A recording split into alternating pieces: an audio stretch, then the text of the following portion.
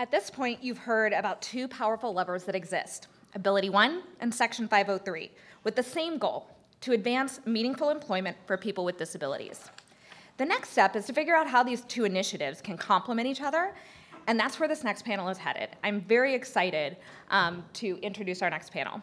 Finding a way for these two levers to work together will increase their collective impact, drawing on the strengths of both initiatives to increase the number of jobs available, the types of jobs available, and the accommodations and supports available to ensure success. So please join me in welcoming Jim Cook, Vice President of Strategic Engagement and Partnerships at MITRE, to help with our next panel.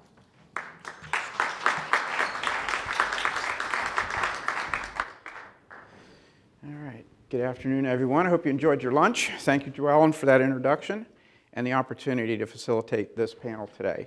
I'm looking forward to the discussion from our three guests today. Joining us for this afternoon's talk is Dwight Davis, Chief Executive Officer for Global Connections to Employment. Right. Thank you. Steve McBride, Vice President, Operations for Skillskin.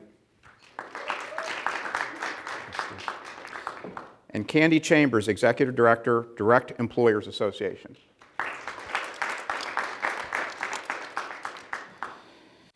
So let's jump right in because we have quite a few questions and we want to make sure there's plenty of time for audience questions today.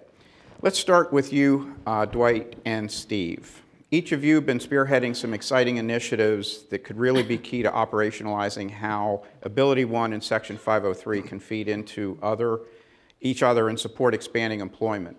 Can you describe what you've been working on? Well, yeah, I'd love to jump right in.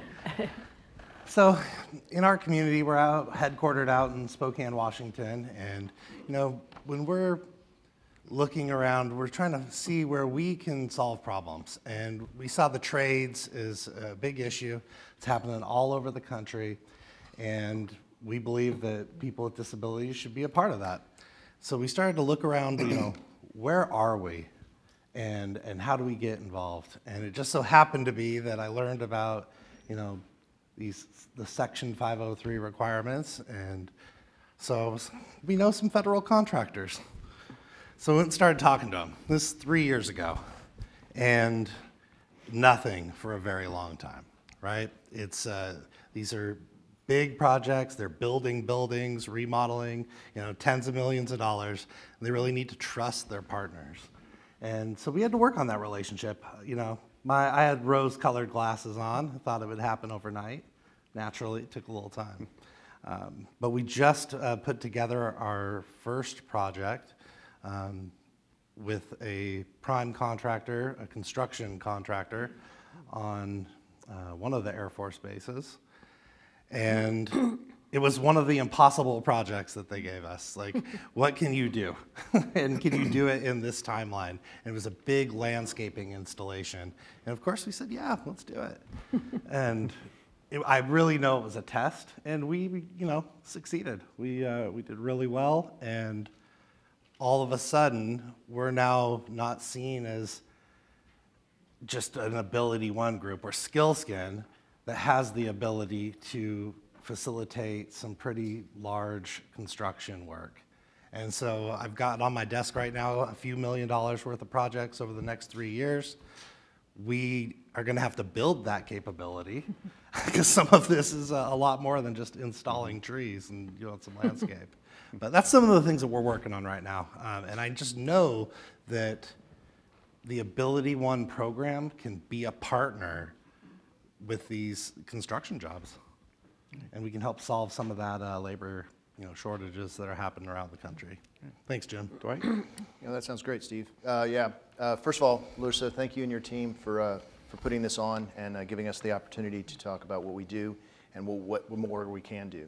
And so that's one of the things that GCE, several years ago actually, were willing to take on a pilot in the knowledge-based information technology sphere.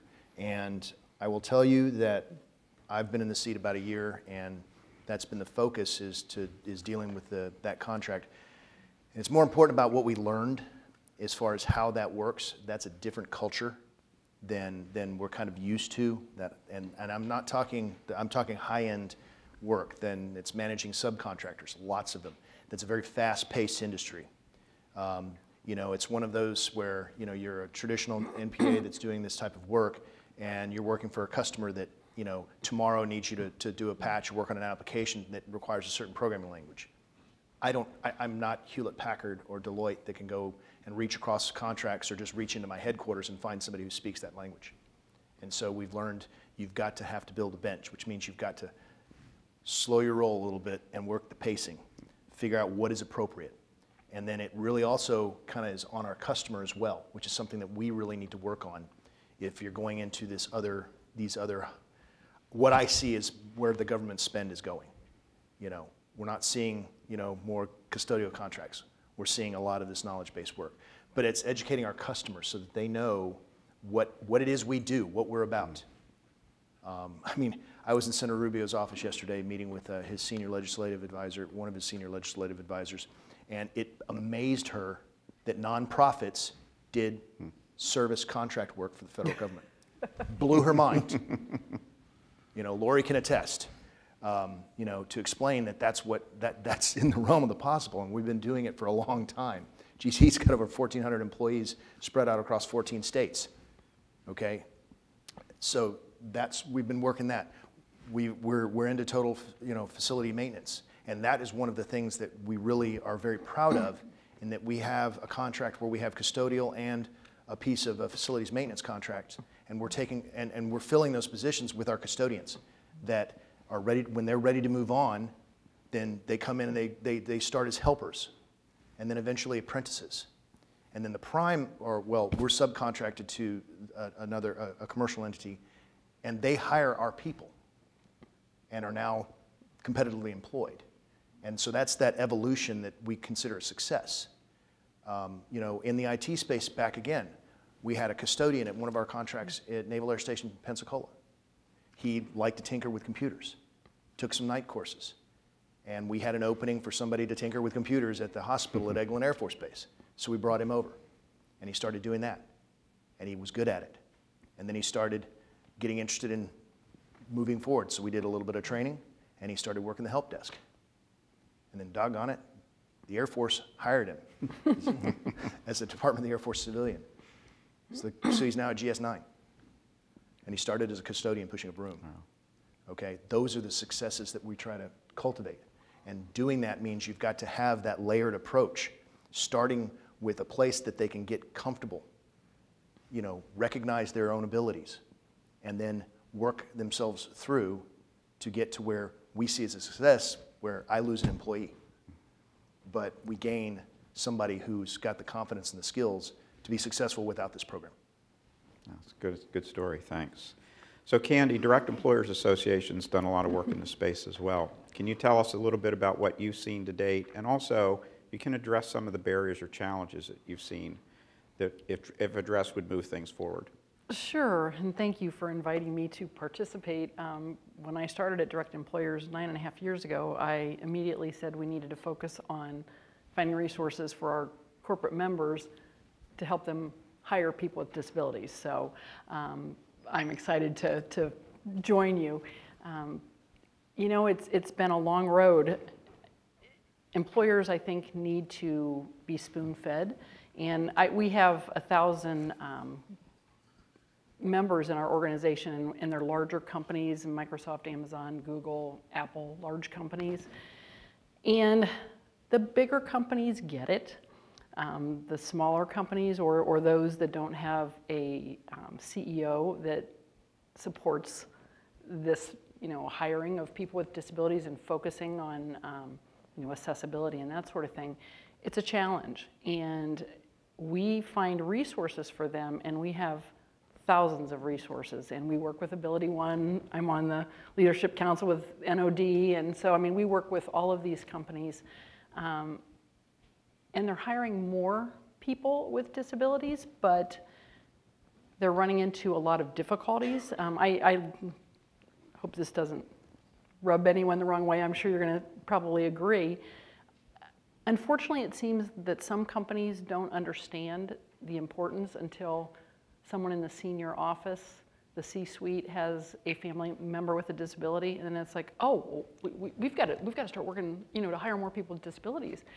And, if they looked at it from a financial standpoint, revenues are up by at least 28%. A study that Accenture did a while back, another member of ours, in 2018, so it's only 4 years old. Profit margins are up by 30%. Any CEO would love to see those changes to their those positive changes to their bottom line. But you hardly ever see a company get a chief accessibility officer. They're all about DE&I, which is great. But then you have NASDAQ saying that you've got to have all these people on the board if you're part of NASDAQ. But oh yeah, they forgot the people with disabilities. And that's people. The CEOs hear that, and it's like, well, they don't have to do it. Why do we have to do it? And unfortunately, it's a situation where, I have a disability. I've got one of the invisible disabilities. But I was talking earlier. What we get a lot of questions about, at least I do, at my office, is the self-identification requirement. Personally, I think when the regulations came out in but were updated in 2014, outreach and positive recruitment, I think, was brilliant because they want to see results and the utilization goal of 7%. Let's try to get people in the door that have disabilities. But going that step further and having an accessibility officer and making it a public statement that, yeah, we want to bring people with disabilities into the workplace. And one thing that we do for a lot of our companies, our subsidiary does, is develop videos for CEOs to put on their website. Craig Lean, I've worked with him ever since he's been in the OFCCP, and he recommended that. He recommended the chief accessibility officer. You heard him say it today, and I think that's brilliant. And that tells people, it tells people that are coming to your door that you must welcome, people like me. And, if a person with a disability applies to on your website, what are they going to find? Are they going to find an accessible website, or are they going to find a note for an accommodation, how you get an accommodation, and oh yeah, you might get back to them in a week? The job's already taken down. They don't really have equal employment opportunities. And I'm all about accessibility, and so we send that message to our employers, but the self-identification requirement is a tough challenge. And I was telling the folks at my table, because I have a disability, I don't like that word. I know some people do. It's just kind of like if you're African American or Black or American with African descent, which my best friend, that's what she prefers. Some people like Hispanic, some people like Latina. I don't like the term disabled. I had a member say that she, is a minority, but she doesn't like that term because it means less than in her world, and I wholeheartedly agree. Other people don't mind. So you never really know the right terminology, but I have a condition I live with. I've had it for 37 years. I have a condition. And so how do we define ourselves? And it's just something different for everyone, but the self-identification, people aren't always willing to say, I have a disability. Now self-disclosure, they might say, with diabetes, doctors tell you, you've got to tell everybody you know. If you're sitting at a dinner table, you got to tell people you have diabetes because something could happen and they don't know what to do to help you. And if they know you have diabetes, that's going to be their first shot at figuring out what might be going wrong. A lot of people aren't like that. And especially, I think we heard Jenny say, mental health conditions.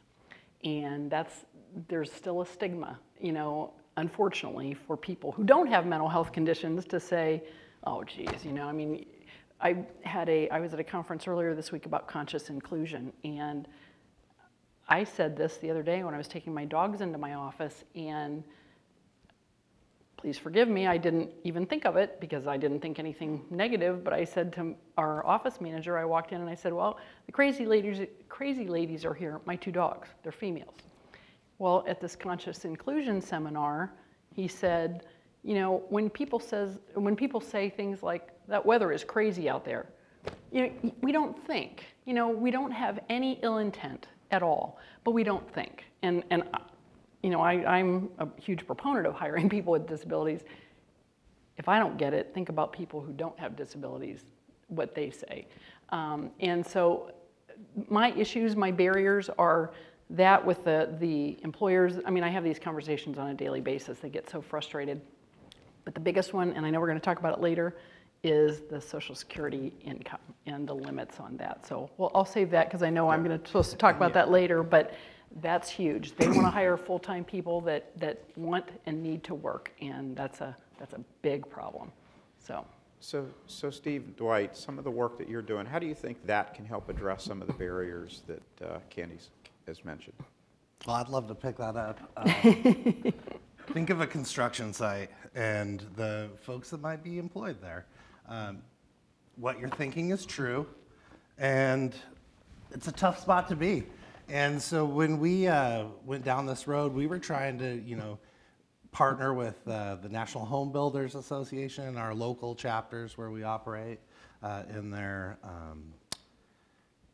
I guess their programs. It's escaping me right now, but internship programs. And that was a fail, big fail. Just didn't work, never really got off the ground. And there was all these, preconceived notions of what people living with disabilities kind of look like or could do. So this opportunity to partner with prime contractors in the construction world, we get to have our workers, who 75% of that direct labor is, living with a disability. We get to talk about that.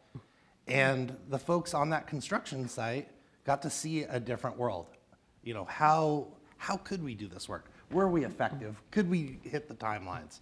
And I believe that, just experience, like those people working alongside. I know, maybe they're talking under their breath at one point, but after, a job is completed and it's on time, that construction company likes that. Mm-hmm. And in fact, just this last experience, they're like, hey, do you put up siding as well? So it was just nice that it was very skeptical, and now we're moving towards acceptance. And this is right at the beginning. But I know, like, if other organizations in our network work towards this goal and try to get into the construction side of things, we might really be able to change the world here. Dwight, any thoughts? Well, it's perception control. And, having people understand that, it's differing abilities. In the IT space, and I'm using that as an example, we've got a particular team that is working a contract for the Defense Counterintelligence and Security Agency. And it's IT work, and it's distributed. So, usually transportation is not a problem. Mm-hmm. Where we found the problems there were accessibility software. Mm-hmm. For both persons with vision and hearing issues, whatever scale. And getting that, they're often working on DoD, the DoDIN, DoD Information Network Systems. And so being able to have that placed in there so they can do it. When we started kind of working that down the road because of a new hire and started that was really the first time that the contracting team, because that contract had been on with another agency and had recently shifted over. So they really weren't that familiar with us. They just knew we were a performing group, and that was the first time they said, why do we need to do this? We have somebody with a disability that needs the accommodation. And they had no problem doing it, but that kind of was like, okay, we've been working with this contract for a while. It's our, and I quote, our best performing group in DCSA. They just don't know. And you're telling me that, and so I had to actually stop the conversation and say, are you familiar with the AbilityOne program? No. They saw it as exactly what I would like for them to see it. We're contractors providing vital services to our nation. They just happen to be persons with differing abilities doing it. Now we have to make some accommodations, and that's what we're here for. And so trying to reinforce that through accommodation, you're getting quality services in different areas than what they're used to seeing. When accommodations are really inexpensive, for the most part. Absolutely. They really are. So for any of you and all of you, what do AbilityOne nonprofits offer to other federal contractors that make them an effective partner? And can you speak to any of the cost efficiencies or savings? Well, I'm on the board of BOSMA, Visionary Opportunities Foundation, which is an AbilityOne organization, and we work very closely with them. We send them jobs for people. So some of their folks have been hired by our employers, members. So that's always a huge benefit. And we all love to see people get hired, and these people then participate in our disability roundtables. And so we've had a lot of benefits there. But I think the biggest thing is the education. And you've said it, I mean, you both have said it. You know, people don't know what they don't know. It's as simple as that. And I don't think that they're opposed. It's just they don't know any better. Unfortunately, they just don't know any better. And you know, we all think that we sound like we can't shut up about it, but somehow the right people aren't hearing us, you know, or at least not enough people are hearing us. Well, you've heard the term, you know, corporate social responsibility, Yep. you know, and a lot of, and then we've got 503, but, you know, from a business model, the profit or the you know, what we're trying to bring to them is on certain contracts, especially in like the knowledge-based work and even some of the construction or facilities management, is because we're on the continuum. You have to introduce someone to the work and kind of coach them and grow them in some respects, depending upon what they bring to the table in terms of their skill set. It's that we call them the low margin, high turnover positions. In other words, the idea is we want to grow somebody out of the program.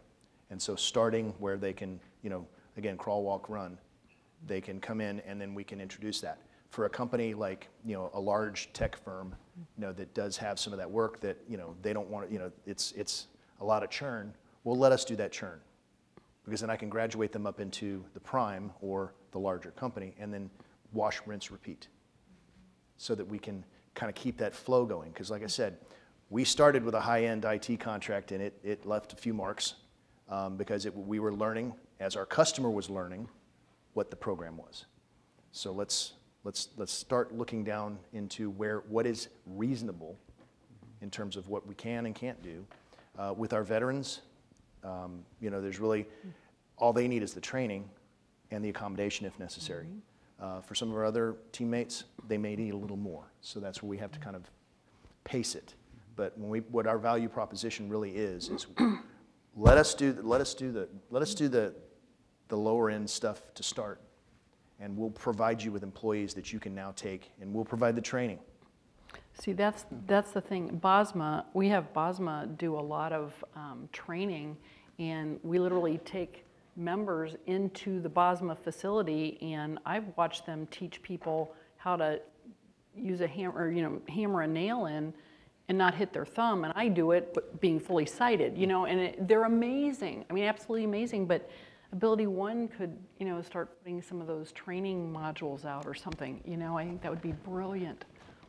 Well, and we have a real competitive advantage when you're partnering with contractors. We are federal contractors. You don't have to train us. You want to be a member and what have you? I like it, yeah. It's, you know, you talk about Davis-Bacon wages, you know, certified payroll, things that they have to train their subcontractors, and it's a pain in the butt. Especially Davis-Bacon payroll. Exactly, but we can, you know, come from experts, and then you're really a valued partner. I know at Skillskin, we have a mantra, it's like, especially on our commercial work, we're never going to be the cheapest. That's not what we want to provide, but we will deliver excellent service, and you're going to want to come back and do business with us. And the AbilityOne program, again, yeah, you don't have to train us. There's the connection. So do you think the government can do anything to incentivize collaboration between AbilityOne and other federal contractors to increase disability employment? Absolutely. You know, we've been talking about this at Source America quite a bit, and some of the roundtables that we participate in is, and the A boards are going to be key. But that's, you know, if you're going to have a contract, go out there and put, you know, you talk about checking certain boxes. I think Larissa talked about checking certain boxes. Well, you know, I'm not looking for a set aside. I'm not looking for a handout. I'm looking for the opportunity. And so especially in some of the knowledge base or even, you know, higher, you know, construction work, make it an incentive for the large company to actually get the work if they include an AbilityOne NPA. I think that's brilliant. You say, okay, you know what? Either a percentage, or we would prefer, if you've got multiple task orders, you're going to set aside certain task orders that are reasonable and appropriate for the program for us to execute. And then by doing that, you earn credit on your proposal. Or it's a condition of doing business. We're in the process of working through one where and the A board was key. They said it in there that you must, to be able to apply, you must be willing to, it's kind of like a small business, your small business plan. You have to partner with an AbilityOne nonprofit.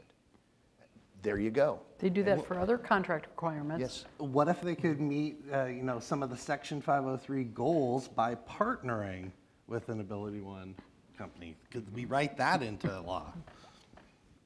So it really comes down to really being, we've really got to be vocal, but not a zealot. We sell it in terms of, yes, we're doing good. This is necessary. We've got a huge population that is so underserved, but we're still a business. We're providing quality services because we have to. Otherwise, we lose the work and we fail our customer. And in some places, that's just not an option. I've learned that the hard way. So making sure they understand we're not looking for handouts, we're looking for hand-ups. I think I heard somebody earlier say, and I was at a conference a couple months ago, and they said that, all these companies are in business to make money. Well, we're nonprofits. I'm not in business to make money.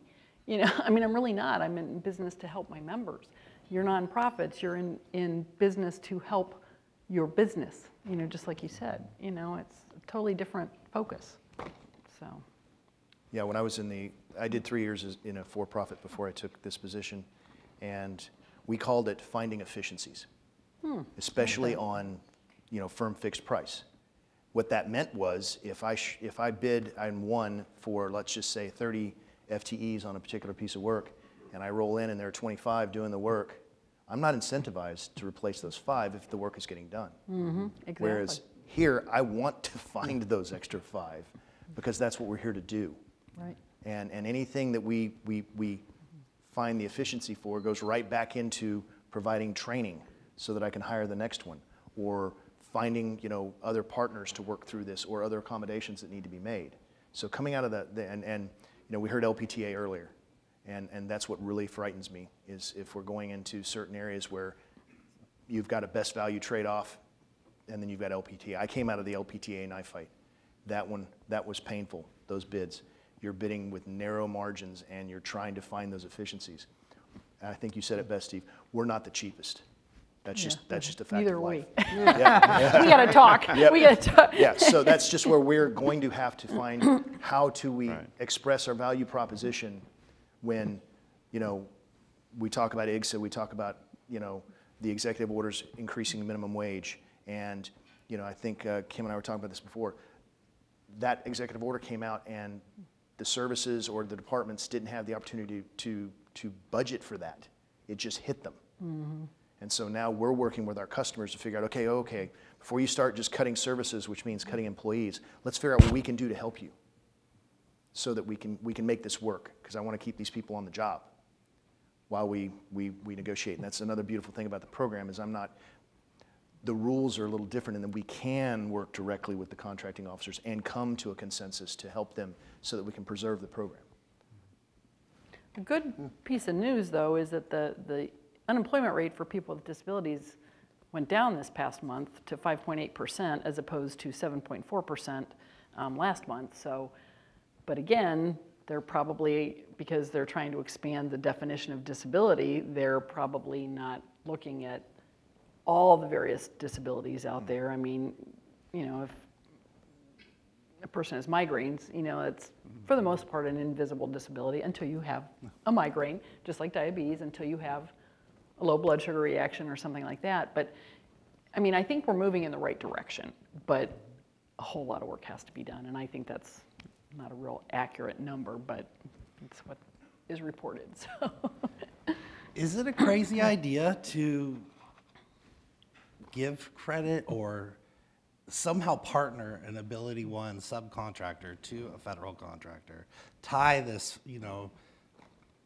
rules together, and it seems like a no-brainer to me. And then organizations could see what it's like to employ with disability. We heard that earlier today, right? I like that idea. It was like, okay, this isn't experiential. Well, here, we could make a little rule. And all of a sudden, AbilityOne contractors across the country could help educate and inform these other federal contractors. Well, Source America's actually got a really good program that fortunately GC, amongst several others, even in this room, companies or MPAs are joining in on. It's the Mentor Protege. And they're trying to build a program. I don't know how many are familiar with the Small Business Administration All Small Mentor Protege program, but it is an excellent opportunity for companies, we'll just say companies that are not in a particular market space to gain that experience, because again, you can't win a contract without past performance.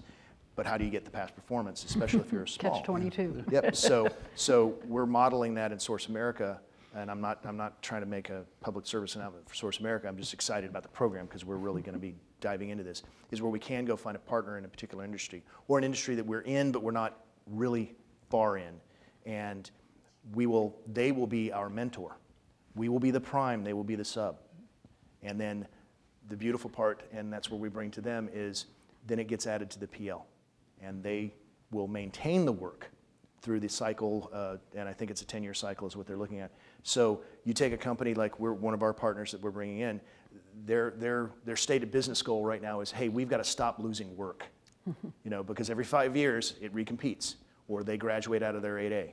So it's one of those things that, hey, well, I tell you what, we can help you stop losing work, and help bootstrap an NPA into an area that we probably aren't as experienced, and that. Or you can take another NPA, a larger one that's very familiar with this work, a smaller NPA that is not, and then mentor protege through that. So that is a really excellent opportunity, because what we need to do is make more experience so that we bring more to the table in the federal contracting space instead of just our traditional legacy lines of work. So each of you have touched on policy to some degree. So let's talk a little bit more about that. What are some of the policy changes do you think would you like to see happen in order to expand the pipeline? And Candy, I know you want to get into Social Security, so this is the time to do it. But what are some of the broader policy opportunities that you all see?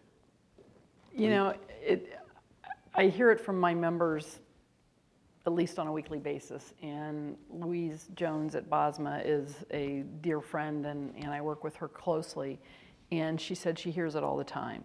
And I've been a recruiter in my past, and I had a lady who was not blind, but who was in a wheelchair, and I mean, perfect candidate, and I was so excited. I wanted to have her come in for an interview, and she said, well, I really can only work part-time. You need to know that. And I said, what?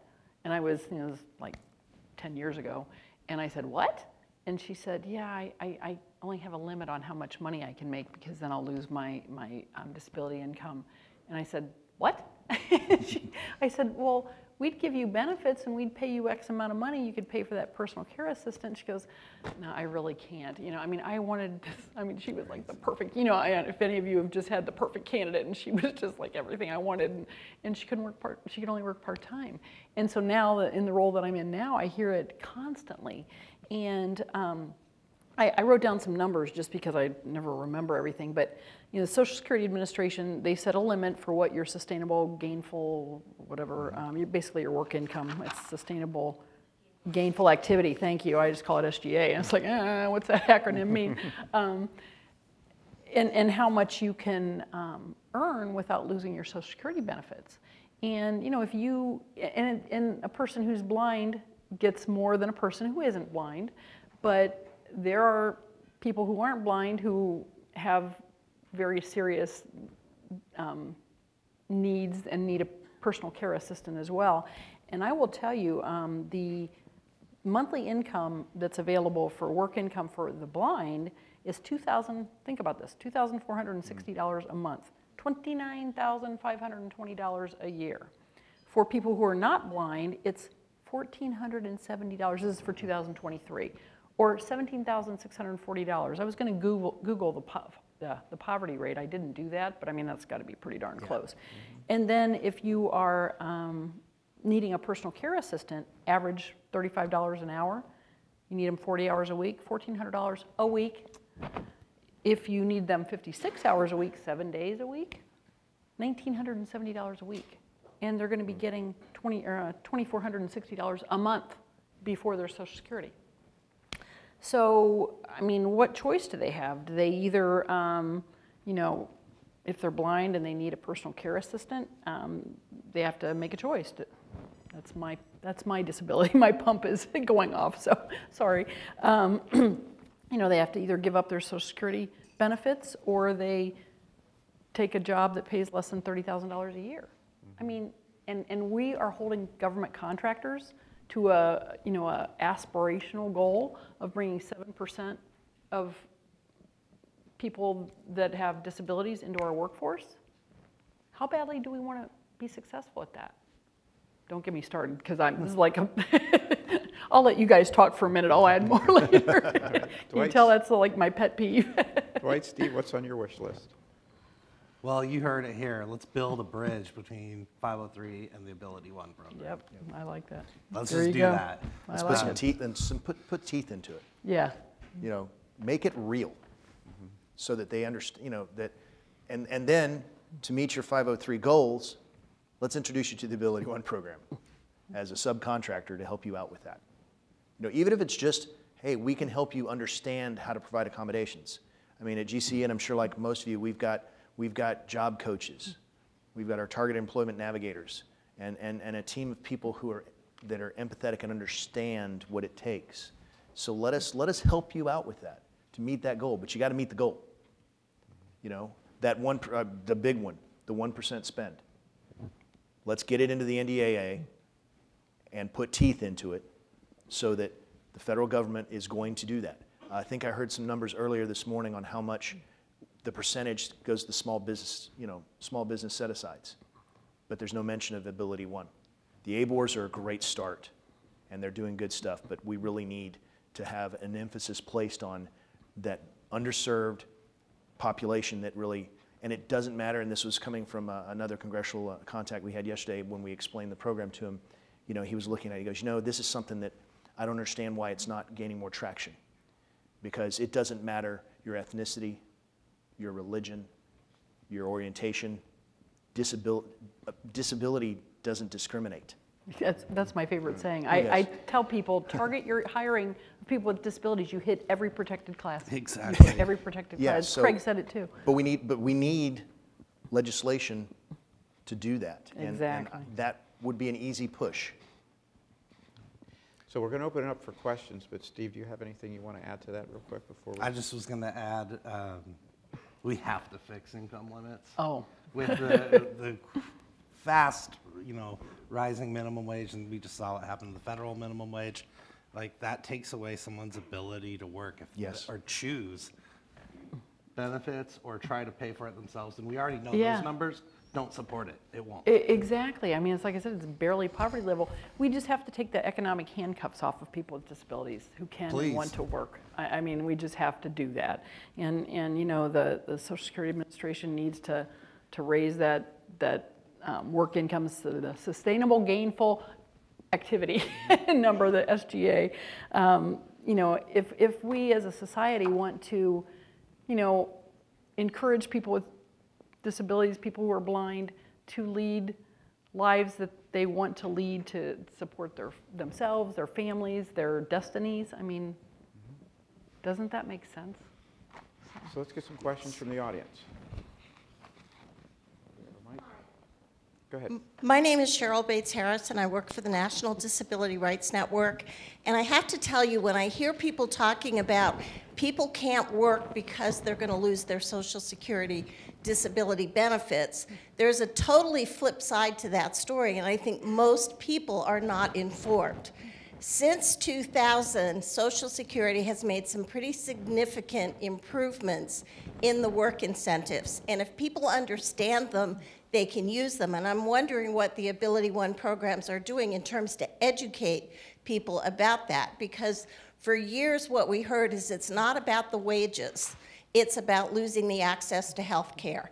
And both in the SSI program and the SSDI program, those benefits will continue for a long period of time. And I just get really, really annoyed when people buy into this, I can't go to work because I'm going to lose my benefits. What that really tells me is I want to game the system rather than I want to become self-sufficient and independent, because the whole purpose if we protect people's benefits, and I am deadly serious about this, especially folks who are on SSI, we are dooming them to a life of poverty, and there's no reason that people can't gradually work off and increase their benefits rather than continue to protect them. So I guess my real question is, who's providing the benefits counseling and the information? Because it's not just Social Security work incentives. There's other safety nets, such as the ABLE, and I know we've already talked about 26, but there's lots of things that people can do without reducing their hours or reducing their pay. Thoughts? Well, I'm happy to pick that up just for Washington State, Montana, Wyoming. In Washington, we have an organization that has the CWEX, and we help employees go and learn about their benefits. Well, they're never available. So that's, I've bought into what you've described. I hope it's not true, that there are a way that you can work and not lose your benefits. We just haven't seen it. Well, the issue around availability, they're a limited program. They're a $30 million program in Social Security, but there's nothing to stop other people buying those services, especially if it will help them retain long-term employees. So it's the free services that people aren't available because the demand is greater than the supply. But there are also a lot of programs that could buy into those services and pay for them and help reduce a lot of turnover in their own staff.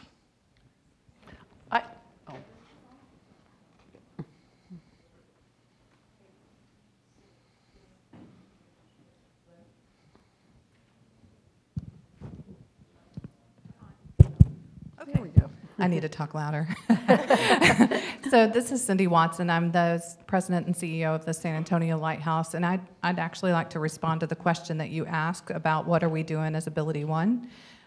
So what we are doing in San Antonio is we've actually are participating in several programs, and we've gotten several of our vocational rehabilitation professionals certified to provide benefits counseling, and we're providing that service free of charge to both our employees who are blind as well as the community of people who are blind that want to access those services. So we recognize and acknowledge that that is an issue. I personally, as a person who's blind, experienced and had to figure out my way of navigating, overcoming, and being on benefits and transitioning as a professional post-college. So it is an issue that we deal with, and we are tackling it, and I'm not the only agency that's providing those services. So just as an information point, there are things that we're doing within the program to address those challenges.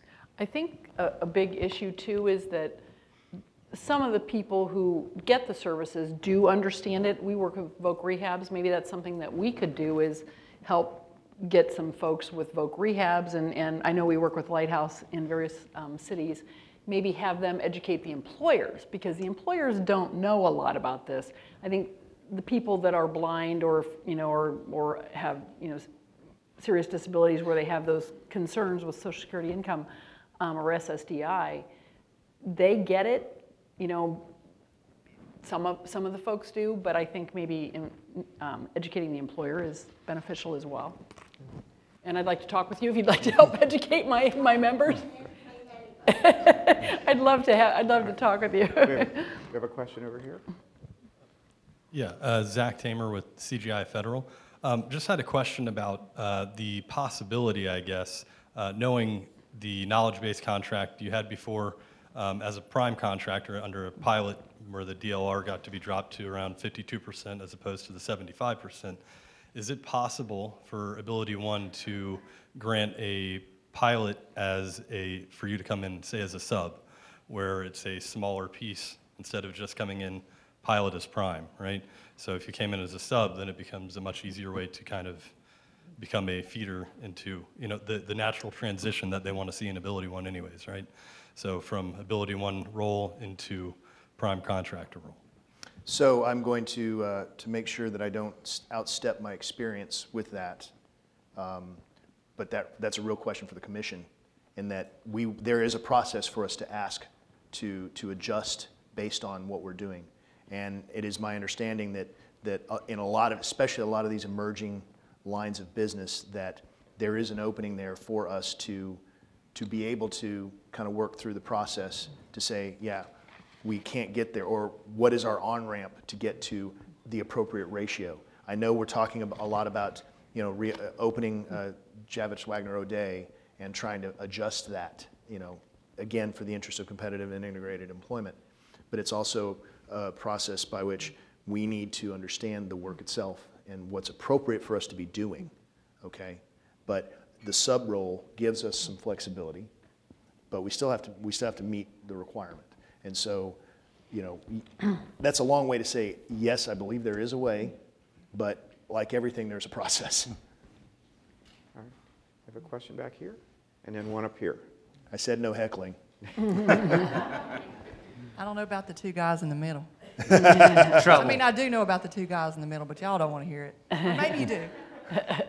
There's a couple of points that I wanted to make. One is that you talked earlier about disability in the workforce, and only about 20% of all disabled people are even attached to workforce numbers. So when that disability unemployment rate goes down, you're really just talking about... I agree with you. Yeah, no, thank you. I wholeheartedly agree. That's why I said I don't think the numbers are really accurate. The Disability Rights Network in the background, we provide case management on a person-by-person basis because we don't want someone to lose. And we have people who come off a disability. But there are some other things that complicate that in the disability world where I live. One of them is that many of those people with disabilities have such interrupted work histories that they don't qualify for disability, Social Security. They don't even qualify for Social Security retirement. Another issue that we wind up having is that there's only 9 million of 61 million people currently on Social Security disability, and they have a 63% denial rate. I went through a catastrophic illness and a disability that I still live with today, and it took me 2 years and a lawyer to even be considered for disability. Now, I wound up getting it for a closed period because then I went right back to work. But those are things that are barriers to people who don't read well, don't speak well, don't have access to technology, don't have access to transportation, to health care. We're talking about the most marginalized population. So that MPAs really look at our people very holistically. We really care about our people holistically. And we have people trained by the Social Security Administration. We have 2. And we provide that to every person in our building that either wants to be on Social Security or is currently on Social Security. Thank you. Great, thanks. Question up front. Hi, good afternoon. My name is Anita Bruno. I represent the Rhode Island Women in the Trades. Steve, I have a really big question for you. What's your relationship like, or what is the conversation like with the union building trades? And what would that look like? Trying to create and enhance and kind of grow that going forward so that they could start accepting into the union apprenticeships? Well, I wish I had a lot to talk about on that. Invite me back here a year from now. I'll have more info. We have just one experience where someone from the AbilityOne program wanted to get into the electrical union, and she went through that process. We helped supported her, and she is now in the union. So we're learning more and figuring out how we can connect with that group. But right now, I wish I had some answers. I really don't. That's all I got. I learned a lot these past couple of hours within this conference. And one of the biggest things that comes to mind from my own personal experience, I'm a union carpenter, 16 years. Wow. And I met a young lady who has really high anxiety and high depression. And it's been diagnosed for years since she was young. And as one of our business agents tried to advocate for her in some of the accommodations she needed, some of the managers and other agents would be like, why are you going on a limb for this girl? And he would just explain, she's a member. But there's a lot more conversation on opioid use and drug abuse than there is about disability. But I'd really love to continue the conversation and see how we could work together to change that. Thank you. Yes, right next. Go ahead. this is a marriage made in heaven because we need the accessibility built, and she builds it. Right. So if we could get more people to work in our community to take the $5,000 grant that my state is offering to all small businesses, and they can build it, you can build it, this is a marriage made in heaven, everybody wins.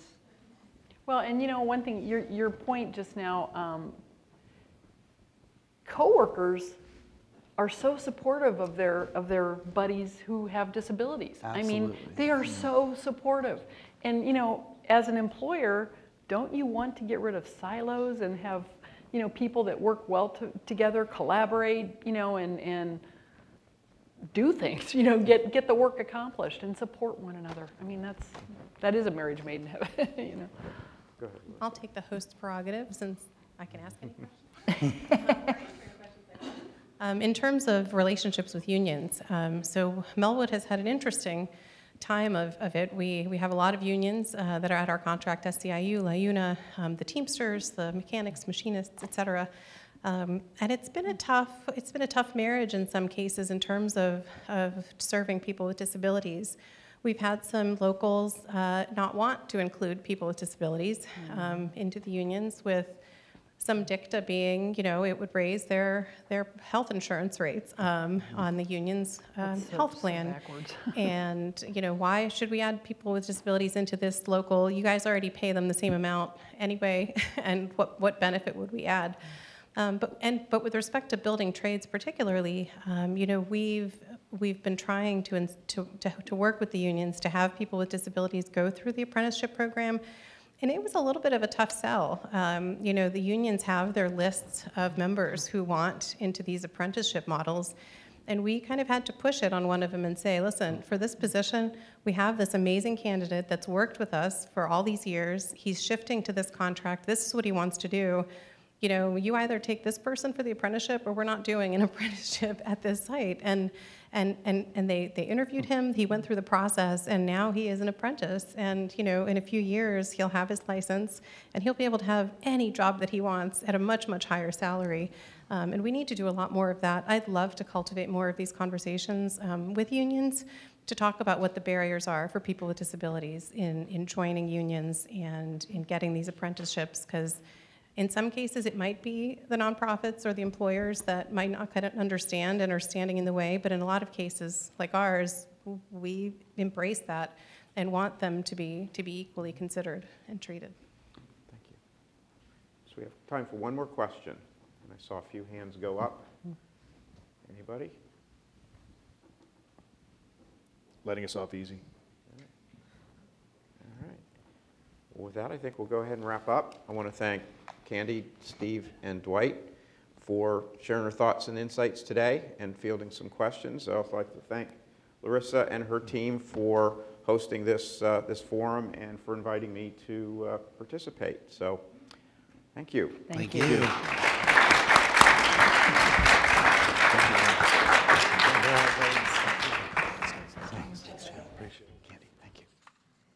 Thank you so much. Here we go. Thank you so much, Jim, and to our panelists. I really love conversations like this because I feel like this is where the rubber meets the road. This is where we can really start to figure out, how do we make partnerships work? How do we build relationships? How do we ensure, you know, there's both a business case to be made for hiring people with disabilities, but there's also just, let's hire people with disabilities. Like, you know, everyone deserves the dignity of a job and a dignity of work, and so I love these kind of conversations because they really start to bring it home. So we've heard some incredible and influential speakers today, a true testament to the role each one of us in the room must play if we're going to transform federal procurement from a mechanism to a true strategy in advancing inclusive employment for people with disabilities. But you can't have a policy conference without bringing up policymakers. Public policy is one of the most critical fields in advancing civil rights and inclusion. Policy changes are the incremental but monumental ways in which our society changes the course of history, and in so doing, charts the path towards permanent social change. It's a process, and I think sometimes we take for granted all the time, stakeholders, and considerations that go into that process. We're honored to have with us today some of the congressional and committee staff who have been instrumental